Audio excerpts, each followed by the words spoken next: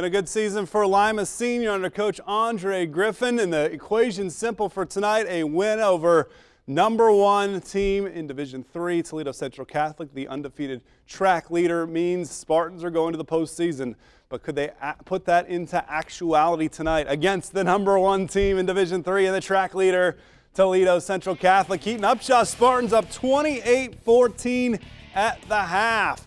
And playing great defense. Look at Danny Lowe taking down the Toledo recruit Michael Warren. Then it's Rico Williams stopping Warren here. He had nowhere to run. 4th and 9. Central Catholic going for it. Caleb Tyson into the backfield. Look at the big sack, and he is excited. Can Senior High pull off the upset? 3rd and 7 for the Spartans. Adrian Mitchell to Upshaw. First down yardage. Throws the defender all the way to the 35. They could go up 3 scores, but then trouble recovered by Toledo Central Catholic. That defense remains tough for Coach Griff. Jalen McDonald tackle for loss. Another punt. Then it's Mitchell going to Upshaw, 6 yards, but they're pinned deep, so they would have to punt it back. Great punt coverage by the Spartans.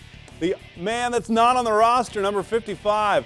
Great tackle, but then Central Catholic getting in the red zone. Tyree Mays falls on the fumble. Spartans with a great defensive third quarter, but Central Catholic weathering the storm, and they get the victory tonight. Final score 35-34.